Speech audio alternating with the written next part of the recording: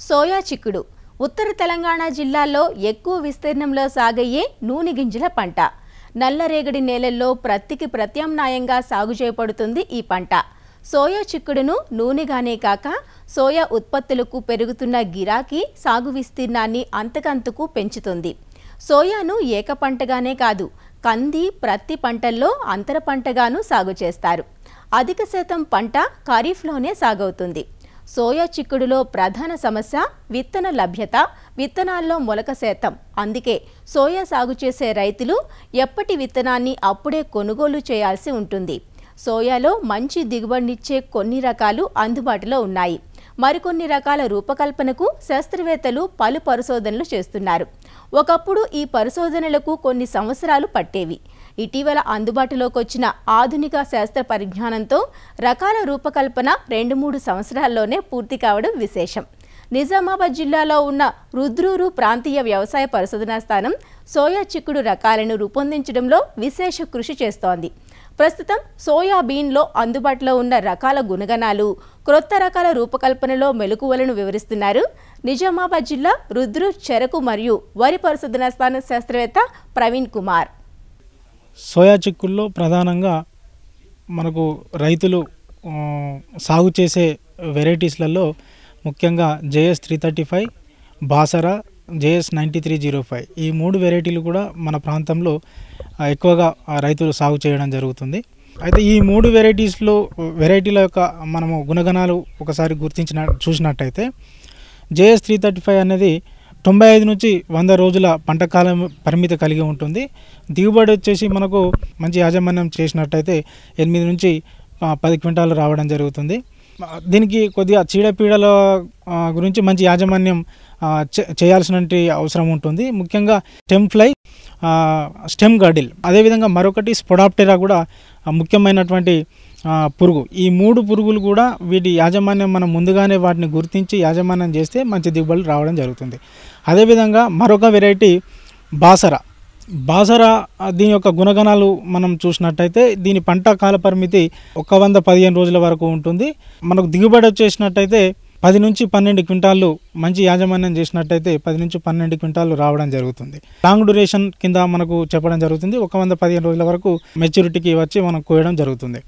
మరొక variety JS 9305 అనేది స్వల్పకాలిక రకము. ఇది మనకు 90 రోజుల్లో పంట కోయడానికి వస్తుంది. దీని యొక్క ముఖ్య లక్షణాలు ఏంటంటే ఎర్లీ వెరైటీ 8 క్వింటాల వరకు మంచి యాజమాన్యం చేస్తే 8 క్వింటాల వరకు దిగుబడి రావడం జరుగుతుంది. దీనికి మరొక ముఖ్యమైన లక్షణం ఏంటంటే ఎక్కువ కాయలలో 4 గింజలు ఉండడం జరుగుతుంది. అంటే 4 గింజల కాయలు ఎక్కువగా ఉండడం జరుగుతుంది.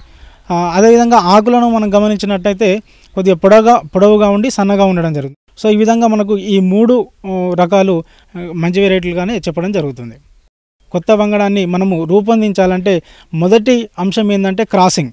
మొదట జనకుల ఎంపిక, తండ్రి మరియు తల్లి మొక్కలు, పేరెంట్స్ సోయా చిక్కుడు సాగు చేస్తున్నప్పుడు వారికి ఎదురయ్యే సమస్యలు అంటే చీడలు కావచ్చు, పురుగులు కావచ్చు, లేకుంటే వాతావరణ పరిస్థితుల్లో మార్పు ద్వారా పంటకు ఏదైనా ప్రభావం చూపుతుందా, ఇటువంటి సమస్యలను అవగాహన తెచ్చుకొని వాటిని దృష్టిలో ఉంచుకొని బ్రీడింగ్ ప్రోగ్రామ్ అనేది ప్లాన్ చేయడం జరుగుతుంది. ఈ బ్రీడింగ్ ప్రోగ్రాంలో ఫస్ట్ ఇంతకుముందు చెప్పినట్టు సంకరపరచడం, అంటే మంచి లక్షణాలు ఉన్న పేరెంట్స్ను ఎంపిక చేసుకొని వాటిని క్రాస్ చేయడం జరుగుతుంది. ఒక పేరెంట్ తల్లి మొక్కగాను, ఒక పేరెంట్ తండ్రి మొక్కగాను ఎంపిక చేయడం జరుగుతుంది. ఈ 2 పేరెంట్లో ఉన్నటువంటి మంచి లక్షణాలు కొత్త వెరైటీలో రావడానికి సంకరపరచడం జరుగుతుంది. సోయాబీను స్వపరాగ సంపర్కం జరుపుకునే మొక్క కాబట్టి మనము ఆర్టిఫిషియల్ క్రాసింగ్ చేయాలంటే పరపరాగ సంపర్కం జరపాలి. ఆ పరపరాగ సంపర్కం జరిపేటప్పుడు తల్లి మొక్కగా ఎంపిక చేసుకున్నటువంటి మొక్కలు మనం ఎమాస్కులేషన్ చేయడం జరుగుతుంది. ఆ తండ్రి మొక్కలో ఉన్నటువంటి పుష్పంలో ఉన్నటువంటి పరాగ రేణువులను స్త్రీ మొక్కగా ఎంపిక చేసి మనం ఎమాస్కులేషన్ చేసినటువంటి మొగ్గ యొక్క స్టిగ్మా మీద మనం డస్ట్ చేయడం జరుగుతుంది. సో ఈ ప్రాసెస్ను మనం పాలినేషన్ అంటాం. ఆ ఫలదీకరణ చెందిన తర్వాతనే మనకు కాయ, అదేవిధంగా విత్తనం గింజ ఏర్పడడం జరుగుతుంది. క్రాసింగ్ అయిన తర్వాత 6 నుంచి 7 జనరేషన్లు అడ్వాన్స్ చేసిన తర్వాత అప్పుడు అవి ఆ 6-7 తరంలో మనకు హోమోజైగాస్టికి ఆ మొక్కలు రావడం జరుగుతుంది. అంటే సమయుగ్మజ స్థితికి రావడం జరుగుతుంది. తర్వాత ఎవాల్యుయేషన్ ట్రయల్స్ చేస్తాం. అంటే స్టేషన్ లెవెల్లో ఒక 3 years first observation varietal trial కానీ, మళ్ళీ ప్రిలిమినరీ వెరైటల్ ట్రయల్ కానీ, అడ్వాన్స్డ్ వెరైటల్ ట్రయల్, ఈ విధంగా 3 seasons 3 trials కండక్ట్ చేసిన తర్వాత అందులో మనం అనుకున్నటువంటి వెరైటీ లక్షణాలు ఉండి మంచి దిగుబడి ఇచ్చే రకం ఉన్నట్టయితే దాన్ని మళ్ళీ మల్టీ లొకేషన్లో టెస్ట్ చేయడం జరుగుతుంది. అంటే వేరే వేరే ప్రాంతంలో ఆ వెరైటీ ఏ విధంగా పర్ఫామ్ చేస్తుంది, బాగుంటుందా, అంటే అన్ని ప్రాంతాలకు బాగా పనిచేస్తుందా, అంటే దిగుబడి బాగా వస్తుందా అనేది టెస్ట్ చేసి దాని తర్వాత రైతు లెవెల్లో మినీ కిట్స్ చిరు సంచి దశలో ఇవ్వడం జరుగుతుంది.